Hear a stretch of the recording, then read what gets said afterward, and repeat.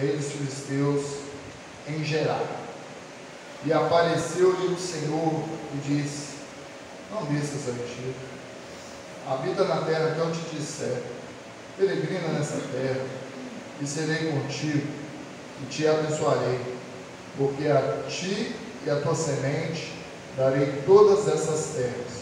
Confirmarei o juramento que tenho jurado a Abraão teu pai. E olha a promessa de Deus: e multiplicarei a tua semente como as estrelas do céu, e darei a ti e a tua semente todas essas terras, e em tua semente serão benditas todas as nações da terra, porquanto Abraão obedeceu a minha voz e guardou o meu mandamento, os meus preceitos, os meus estatutos, as minhas leis, e assim habitou Isaque em Gerar. Agora, capítulo 26 mesmo, verso 12 em diante. E semeou Isaque naquela mesma terra, a terra era a mesma, e colheu no mesmo ano, o ano era o mesmo, sem medidas, porque o Senhor o abençoava. Engrandeceu-se o varão, e ia se engrandecendo, ali se tornou muito grande. Tinha possessão de ovelhas, possessão de vacas, muita gente ao seu serviço, de maneira que os filisteus o invejavam. E todos os poços que os servos de seu pai tinham cavado nos dias de Abraão, seu pai, os filisteus entulharam e encheram de terra. Disseram também Abimeleque a Isaque: aparta-se de nós, porque muito mais poderoso tem se tornado do que a nós.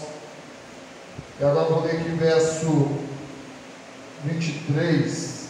Depois subiu dali para Beceba, e apareceu-lhe o Senhor naquela mesma noite, e disse: eu sou o Deus de Abraão, teu pai, não temas, porque eu sou contigo, e abençoar-te-ei, e multiplicarei a tua semente, por amor de Abraão, meu servo. Amém? Senhor, nós te louvamos, nós te bendizemos. Nem imaginava que ia pregar no dia de hoje, mas o Senhor já sabia. Eis aqui minha vida, o Senhor conhece a minha vida, o Senhor conhece a igreja, fala conosco. E que essa manhã venha ser uma manhã de bênção, de vitória, de resposta do Senhor para corações que vidas venham ser alimentados, fortalecidos pelo Senhor, em nome de Jesus. Amém. Aleluia. O tema da mensagem na manhã de hoje, deve ter gravado, pode gravar. Está gravando? Não desças ao Egito. Amém? Esse é o tema. O ser humano, ele é muito, quando eu falo ser humano, eu falo nós.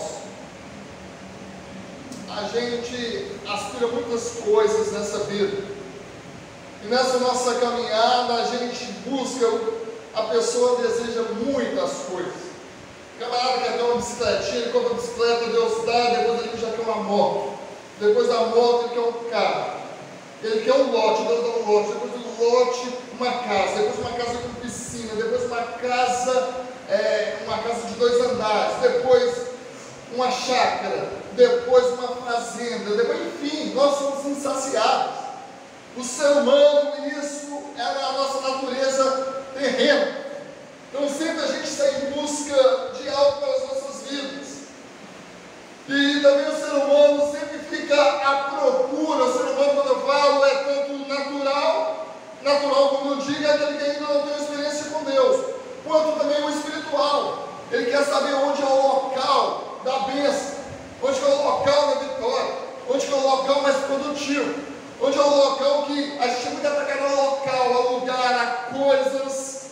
E na mensagem de hoje, ela vai mostrar que a bênção não está no local, que a bênção não está em coisas materiais, que o negócio não é para o local bom, que a bênção está no centro da vontade de Deus, está na direção de Deus, está debaixo de uma palavra de Deus, está debaixo de uma promessa de Deus, que não importa se você está no lugar bom para os homens ou não, que para Deus lugar bom e lugar ruim, isso aqui quem contabiliza e quem que valoriza bairro nobre ou bairro simples é o homem, mas Deus não. Você pode ter uma casa se a presença de Deus é real sobre a sua vida, sobre a sua casa, sobre a sua família, é isso que nos interessa. Louvado e bendito é o santo nome do Senhor. Então, uma palavra que fala de promessa, uma palavra que fala que havia uma fome terrível sobre a face da terra, uma palavra que fala sobre escassez. Então, gente, remete muito aos dias de hoje, nos fala muito dos nossos dias de hoje. E a Bíblia fala que havia uma fome, além da primeira fome que foi nos dias de Abraão, seu pai. Então já havia outras fomes na terra. O próprio pai dele vivenciou uma fome terrível sobre a terra, mas o próprio pai dele, que foi um servo de Deus, na fome, na escassez, ele foi chamado amigo de Deus, ele viveu as maiores experiências que um homem pôde viver, ele foi considerado pai da fé, ele saiu dos heróis da fé. O que eu quero dizer para você nessa manhã de hoje? Que eu sei que é uma fome sobre a terra, eu sei que é uma escassez sobre a terra, eu sei que além disso tem briga política sobre a terra, eu sei que tem uma pandemia sobre a terra, mas se você ficar debaixo da cobertura espiritual de Deus, se você ficar debaixo da poderosa palavra de Deus, se você seguir a orientação de Deus, você vai ser bem sucedido aqui, e você vai colher os maiores milagres que você nunca conquistou quando os dias eram bons aqui para os homens. A grandeza de Deus é se manifestar nos momentos difíceis. Então aqui fala que havia uma fome terrível sobre a face da terra. E devido a essa situação da fome, a Bíblia fala que Isaac, ele toma uma iniciativa, ele toma uma atitude, ele vai até o rei dos filisteus, Abimeleque, ele vai em Gerar, mas como foi cantado aqui, que Deus sabe de tudo, que Deus conhece o coração, o desejo dele não era ficar ali em Gerar, aquilo ali era um caminho, aquilo ali fazia parte da sua trajetória. O coração dele clamava pelo Egito, o destino da vida dele era o Egito, o itinerário dele era o Egito. Então, humanamente falando, eu sei que muitos de nós faríamos isso. Vamos lutar pelos nossos filhos, vamos lutar para trazer o sustento, até porque o Egito era a maior nação poderosa que tinha sobre a época. Ela tinha mais estrutura sobre a época. Vocês lembram que depois aqui, o neto dele, que é José, vai alimentar todas as nações da terra, porque houve 7 anos de fartura e houve 7 anos de escassez. Então o Egito alimentou toda a nação, o Egito era essa potência. Então ele sai como muitos de nós sairíamos, com a intenção de algo melhor para a sua vida. Ele sai com a mãozinha na frente e outra atrás. Ele sai aqui sem nada sobre a sua vida, mas ele sai em busca de algo melhor. Mas para a glória do santo nome de Deus, Deus que cuida dos céus, Deus que não permite a gente fazer besteira, Deus que cuida dos seus céus, que não permite que os seus céus entrem em rascada, que livra do laço, que conhece o futuro, a pessoa mais maravilhosa do mundo que te aparecer, a melhor pessoa que te aparecer, se manifesta agora para ele. Apareceu, a Bíblia fala aqui no verso 2, e apareceu o Senhor e lhe disse: não desças ao Egito. Pensa, você já está de mudança, você já traçou tudo, o Senhor fala com você: ei, apareceu o Senhor, e o Senhor é mestre para isso. Ele sempre aparece nos momentos delicados da nossa vida, ele sempre aparece nos momentos difíceis da nossa vida, ele sempre aparece que às vezes a gente não vai ter uma atitude de impulso, que aquele é impulso, aquela é de sobrevivência, mas para que o servo não se corrompa, para que o servo não se perca, para que o servo ali não seja ludibriado, aparece o Senhor, e Deus não aparece em vão, Deus não aparece à toa, Deus sempre aparece com um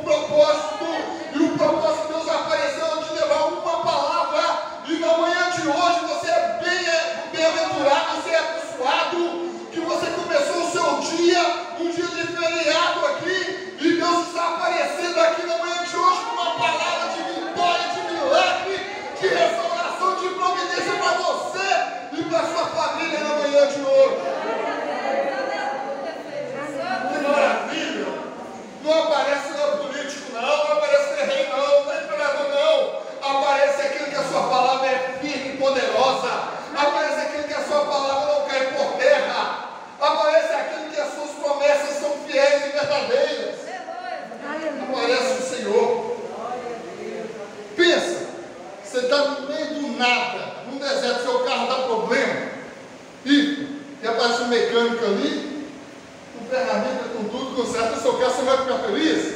Ou então uma pessoa está passando mal, você debateu uma coisa que conhece, faz um médico ali, com todo o aparato ali, mas aquela acima do médico, muito acima do médico, de repente aparece o Senhor. Eu não sei o que você precisa na manhã de hoje, mas o Deus Todo-Poderoso que apareceu há milhares de anos atrás para Isaac, Ele é o mesmo hoje, Ele é o mesmo amanhã, Ele é o mesmo ontem, hoje e eternamente. E Ele aparece aqui com um propósito de liberar uma palavra de promessa para a sua vida no meio desse deserto, no meio dessa escassez. Você não vai ficar frustrado, não. Tem uma palavra de Deus que vai quebrar obstáculos, vai quebrar barreiras e vai abrir as portas em favor da sua vida, e você vai levantar a bandeira da vitória. Parece o Senhor para ele. Não desça para o Egito. O não de Deus também é vitória. Aleluia. O não de Deus também é bênção. Eu sei que a gente só quer ouvir, quantas vezes? Nossa, uma vez eu quebrei a cara com isso. Eu nem consultei o Senhor, fui na minha razão, na minha emoção, aquele medo, nem quando você fala, quebrei a cara. Mas quando Deus está falando, não, Ele está te privando, Ele está te guardando, Ele está te abençoando. Toma posse do não de Deus, aí que é vitória. O não de Deus é livramento. O não de Deus é providência. Ele vê o amanhã, Ele vê o futuro. Aleluia. E apareceu o Senhor e disse: não desça ao Egito. Não vai para o Egito, não. Habita na terra que eu te disser. E em 2021 anos, o que tem de gente que está descendo ao Egito? Uma briguinha já está separando, se ia descer ao Egito. Um problema ministerial, quem não tem, gente? Quem não tem problemas em igreja é imaturo, não sabe, já sai na presença de Deus. Talvez o pastor te feriu, talvez o evangelista te feriu, mas o Senhor não te feriu. Aí por causa disso você sai na presença de Deus, você vai para as drogas, você desce ao Egito para as drogas, você desce para o Egito bebendo, você desce para o Egito se prostituindo. Na manhã de hoje Deus está falando: aguenta firme aí, fica firme na minha presença, a minha palavra te basta. Essa palavra vai ser com você nos momentos difíceis da sua vida, mas não ceda, não se dê por derrotado, não se dê por vencido, não se rebaixe ao Egito, não se conformeis com este mundo, fica firme na minha presença. Ele está falando: não desça. Vou tirar a sorte sexual, você quer descer ao Egito. Vou fazer uma bolachinha aqui, descer ao Egito.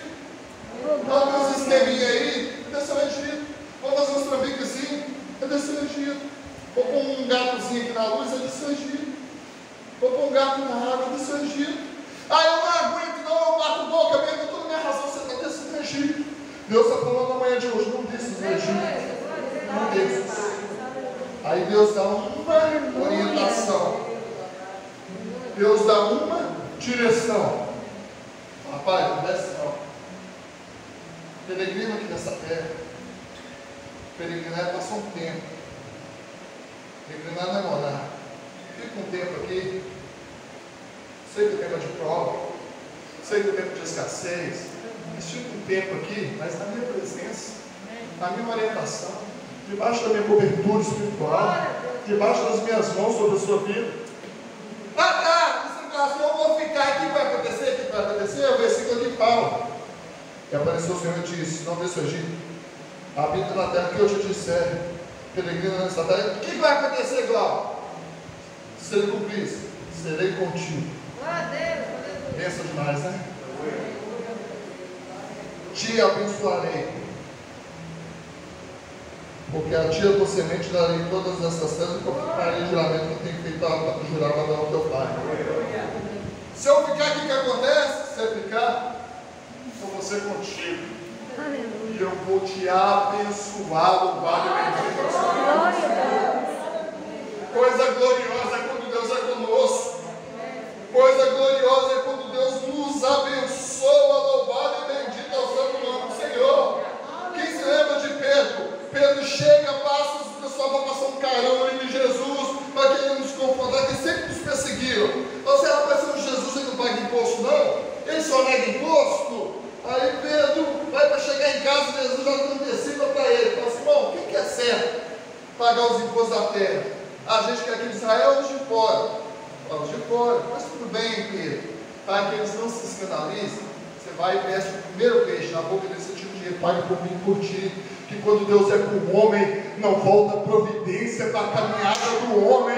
Eu não sei o que você precisa aqui hoje, não. Talvez você precisa de um renovo espiritual, talvez você precisa de alegria, de paz no seu coração, talvez você precisa da sua família ser completa na presença de Deus, talvez você precise de uma bênção financeira. A presença de Deus é real, que há uma mesa posta aqui. Toma posse daquilo que você precisa. Se é libertação, se é cura, se é consolo, se é portas abertas, se é crescer na presença de Deus, se é ser usado na presença de Deus. Há uma mesa espiritual aqui, e Deus te concede isso de graça na manhã de hoje, porque Ele apareceu aqui com o propósito de te abençoar e te dar vitória. Aleluia. Glória a Deus. Serei contigo. É? Aleluia. Você. Vou te abençoar. Vai? Muito. Não desça do Egito, habita na terra que eu te disser. Peregrina nessa terra, serei contigo e te abençoarei, porque a ti e a tua semente darei todas essas terras. Continuarei o juramento que tenho, confirmarei o juramento que tem feito Abraão teu pai. Olha a promessa atrelada àquilo que ele falou: serei contigo, te abençoarei. Agora ele começa a especificar mais. Começa a ser mais claro.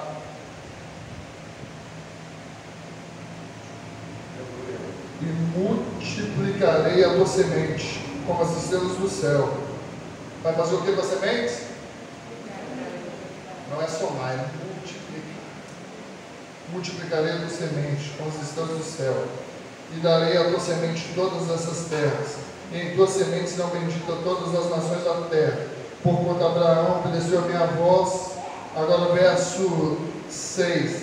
Assim habitou Isaac em Gerar. Tem o diálogo dele e Deus. Deus intervém na sua trajetória, que seria final fracasso, seria o final derrota, seria o final vergonha. Porque as pessoas não sabem, a gente vem pegar já não amanhã, pensa que é uma manhã simples, mas não sabe ele que daqui está saindo estratégia para vocês vencerem na vida, que daqui Deus está salvando famílias, que daqui Deus está restaurando casamento, que daqui Deus está levantando homens e mulheres para ser ousados e usados na presença dele. Isso aqui não é só uma simples palavra, isso aqui é um tete a tete, uma intimidade com Deus. Aleluia.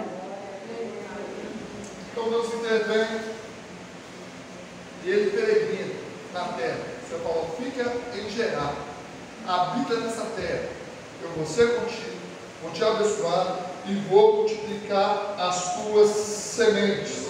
E assim habitou Isaac em Gerar. Olha o verso 12. E semeou Isaac naquela mesma terra e colheu naquele mesmo ano, sem medidas. Por que sem medidas? Porque o Senhor o abençoava. Aleluia. Sem medidas? Deixa eu falar para vocês o que é isso. É o cento. Planta uma, colhe 100. Planta uma, colhe 100. Isso que é sem medidas. Porque o que eu falei com vocês no início da mensagem? A gente, homem, é claro que somos espirituais. Sim. Mas também, a gente, eu falei que a gente quer as coisas da terra. Sim. Não que a gente vai buscar lá forma desenfreada, mas também tem que ter nossa casa, tem que ter nosso carro, tem que ter dinheiro para nos sustentarmos aqui. Então Deus também entende isso. Tanto é que Simão, Pedro falou para Jesus o seguinte: Senhor, nós deixamos tudo para te servir, nós abraçamos esse evangelho, nós estamos dispostos a isso aqui, mas quem não vai saber? Ô Simão, todo aquele que deixou pai, mãe, filho, que pôs o evangelho como prioridade para mim, para receber mais 100 vezes mais nessa vida e no porvir a vida eterna. Que quer dizer o seguinte: Simão, não é só céu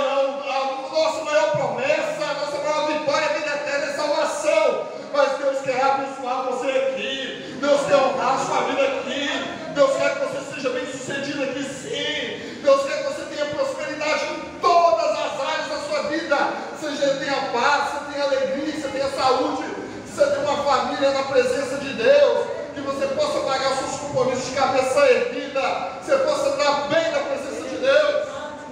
Aleluia, Jesus. A ideia dele era uma: a fome está louca aqui, vou lá chegar, mas era para ir para o Egito, mas aí apareceu o Senhor. A gente tem planos, nós temos propósitos, mas os planos de Deus são maiores que os nossos planos. Eu parei com isso, mas eu falei com vocês que às vezes eu queria, não gostar mais de nada. Senhor, eu quero, mas eu quero saber a vontade do Senhor, que a tua vontade é boa, perfeita e agradável. A bênção de Deus enriquece, não traz desgosto. Aleluia. Aleluia. Semeou Isaac. Pode fazer o som aí, mais. Semeou Isaac naquela mesma terra e colheu naquele mesmo ano, sem medidas. Mas o porquê disso? Estava triste para todo mundo, era a mesma terra deles. Só ele que era o centro. E era o mesmo ano de crise, era terrível, mas só ele era o centro. Por quê? Porque o Senhor o abençoava. Lembra da promessa antes?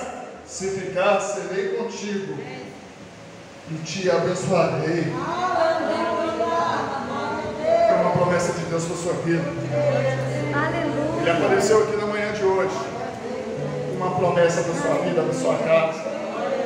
Há uma promessa de Deus. Fica em Gerar, fica no centro da vontade de Deus. Então um monte de gente, eu vou para a Europa, que lá o euro está assim, eu vou para os Estados Unidos, que é assim. O meu filho, um empresário, às vezes muito rico, pode até te adotar para fazer de tudo, mas talvez depois você não vai ter uma base interior, você não pode ter outras coisas, enfim. O negócio que quem tem que te adotar é Deus. Você tem que estar debaixo da cobertura de Deus. Você tem que ser direcionada por Deus. Local não importa, porque escrito está: a bênção do Senhor que nos segue, que nos persegue. Eu posso ir para o Japão, quando chegar lá no aeroporto, a bênção de Deus é assim para mim: vem cá, eu quero te abraçar. Eu posso ir lá para Jequitinhonha, que é ruim lá, mas nós vamos ver um servo do Senhor, uma serva do Senhor, a bênção nos abraçando. Deus não depende de local, Deus, Ele não depende de lugar. O nosso Deus não tem passaporte não, Ele é dono do universo. Aonde quer que você for, Ele te abençoa, Ele te sustenta. Ele não tem nacionalidade, Ele é um todo-poderoso. Você pode estar na caverna como Elias, mas ali não se aparece. Você pode estar na cisterna como Jeremias, ali ele aparece. Você pode estar dentro da cadeia como José, mas ele se manifesta. E quando ele libera a palavra, as promessas e as bênçãos acontecem. Semeou naquela mesma terra, a terra mesmo de crise e fome, e no mesmo ano, a Bíblia foi enfática: 100 vezes mais. Porque ele era bom, não. O pessoal podia falar assim, ele plantando, rapaz, um macete, vamos ver, plantar, vamos colher 100, plantar, vamos colher 100, rapaz, ele é estudado, isso aí é agronomia que ele fez, plantar, vamos colher 100, não, deve ser alguma coisa, não é agronomia, não é que ele é esperto, não é que ele sabe, é porque sobre a cabeça dele tinha uma bênção: serei contigo, e te abençoarei, e tinha mais palavras: eu vou multiplicar a tua semente. Eu vou multiplicar. A semente aqui tem N ensinamentos. A semente é família, é casa, mas também foi literalmente ali a semente dele. Tudo aquilo que você for, não, eu vou abençoar, eu vou prosperar, eu sou Deus de perto e Deus de longe. Mas não desça não se rebaixa não. Ouve minha voz, ouve a minha palavra. E Isaac plantava uma e colhia 100. E a Bíblia fala que ele teve muita gente ao seu serviço. Ele foi crescendo, ele foi se engrandecendo, ele foi engrandecendo muito, a ponto de todos os poços que os pais dele cavaram, eles tinham inveja, eles ali taparam todos os poços. Mas não adianta inveja contra aquele que está no centro da vontade de Deus, ela cai por terra. E presta atenção, você que está no centro da vontade de Deus, você vai ser invejado sim, você vai ser perseguido sim, mas isso aí é só para